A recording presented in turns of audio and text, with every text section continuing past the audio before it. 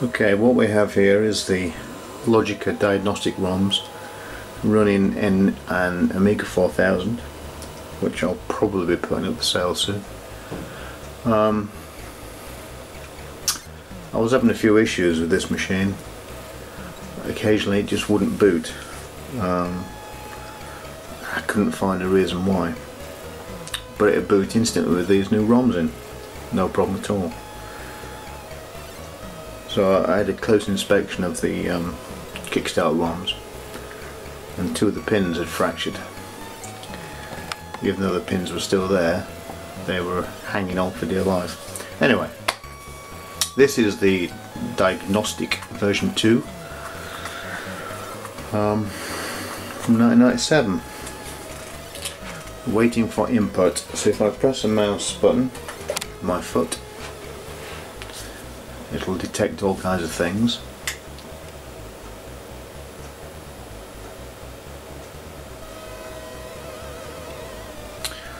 And what machine do I have? Well, I have a number 6 in this instance.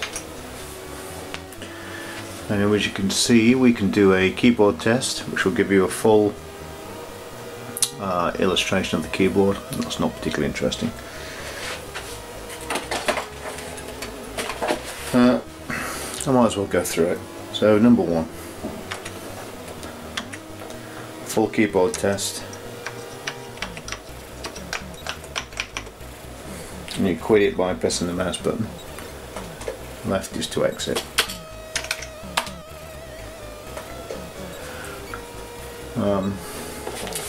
Not particularly interested in any of these because the keyboard works fine. CIA test.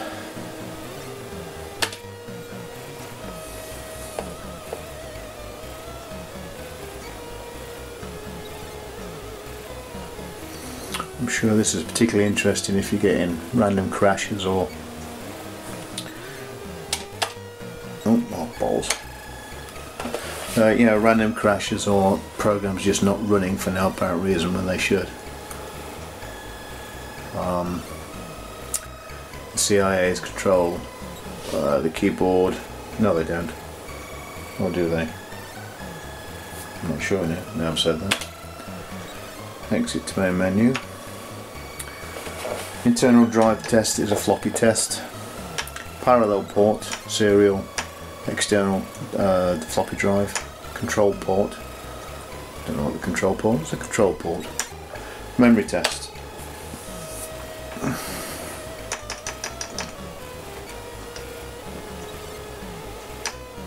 Chip.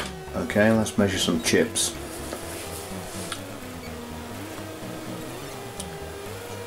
Can't use address, but oh, okay, we're running chip obviously, which is fair enough. Ranger, that'll be that's Amiga 500 and Amiga 1000 expansion RAM, so that should say no. Right, exit. Okay. PCMCIA, obviously the 4000 doesn't have. That's a 1200 and 600 feature. What's this? Didn't look what this was. Is this 32-bit RAM? I didn't notice.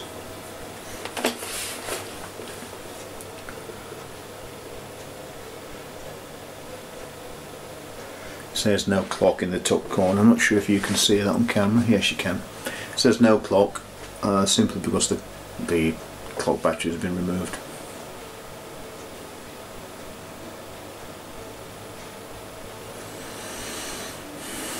So whatever RAM that is. Oh, 32-bit fast RAM, okay. 32-bit slot RAM. Now this is running a, it's got an 030 Commodore card in it, which has got no RAM on board, so it should say no memory, okay. User memory test. Don't know what that is. Okay, exit the main menu, okay. So, display.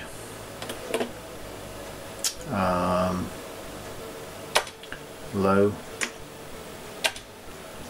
high, ham,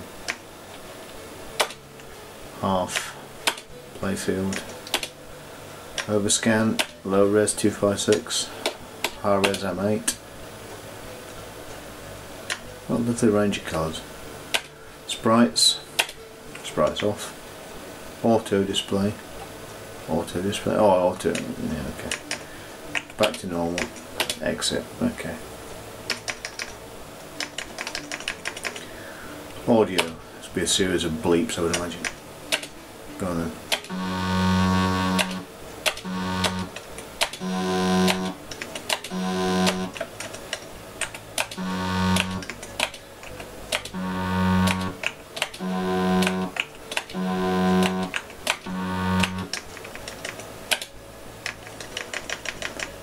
Auto test. I will probably start to run this on my machines now that I repair and test and all the rest of it. So it's a 60 out of 30, no FPU, it's a Commodore card, the whatever they call it, can't remember now. AGA obviously. 14 meg total memory, 12 fast 2 chip. Auto config devices are found, that's because it's got a couple of Zorro cards in. Keyboard, yeah. Internal disk drive, none. Internal disk drive, none. Yes, there is. Oh, yeah. Okay. The disk drive, it'll say none because it needs a workbench disk, or it just doesn't work for whatever reason that is. Miscellaneous gus.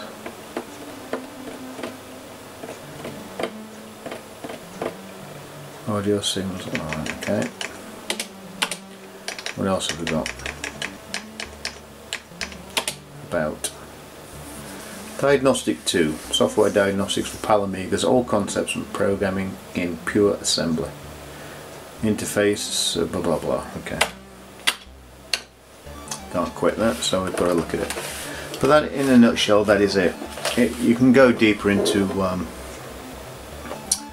the startup, the boot up sequence in hardware to look at what fails if your machine won't boot for whatever reason. It will also do looping tests of everything, RAM, sound, video, whatever. The only thing I can find that is missing is the IDE or SCSI test. There aren't any IDE or SCSI tests. I would have thought the 4000 would have had an IDE test, but it doesn't. So there you go.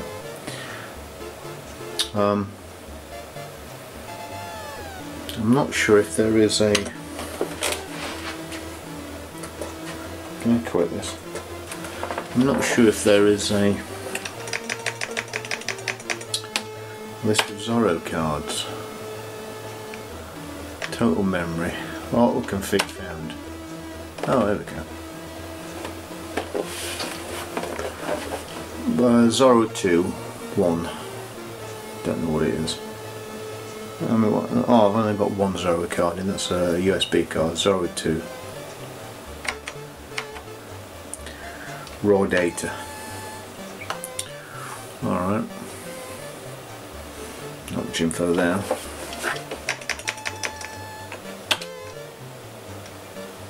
For exit, okay. Yeah, the startup info is quite interesting. So this is telling you what it starts at the boot sequence and what's failed. In this instance, nothing. So that's good to know. It does break it down to you, for you, what's going on. What else have we got? Auto config found. I've just been there.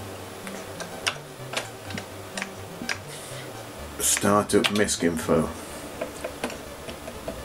Oh, for me. Okay. Oh, control port. Yeah, it's joystick and mouse, obviously. Just come to me in a flash of flashingness. CPU vectors. It's nice one. Cool. Don't really know what that means. Oof, lots of traps. Cool. No. Exit. So yeah, So there we have the Logica diagnostic. I think you can download these, or no you can't. You can buy them on the Amiga Forever emulator. It comes in one of the ROMs as a ROM, and you can burn it to your own EEPROMs. Internal drive. Give me some deep testing. Won't. Miscom preferences, we've been there, haven't we? Colour always.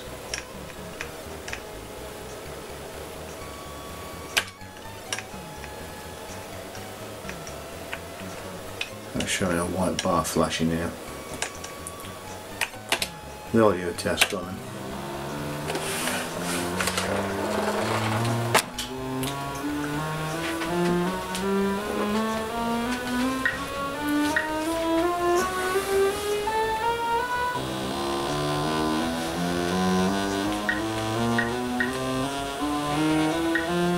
As fascinating as that is, I'll turn it down. It's not that interesting.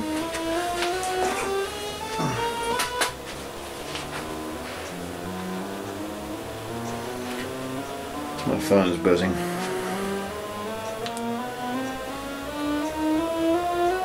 For no apparent reason.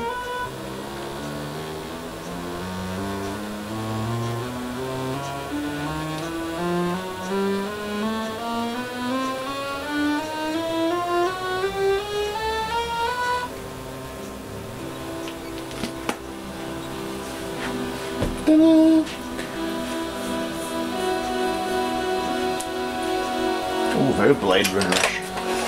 Right, can I quit this? Yeah, shut up. Right, so that's it. That is the... I keep knocking the keyboard, the video camera. That is the Logica diagnostic test.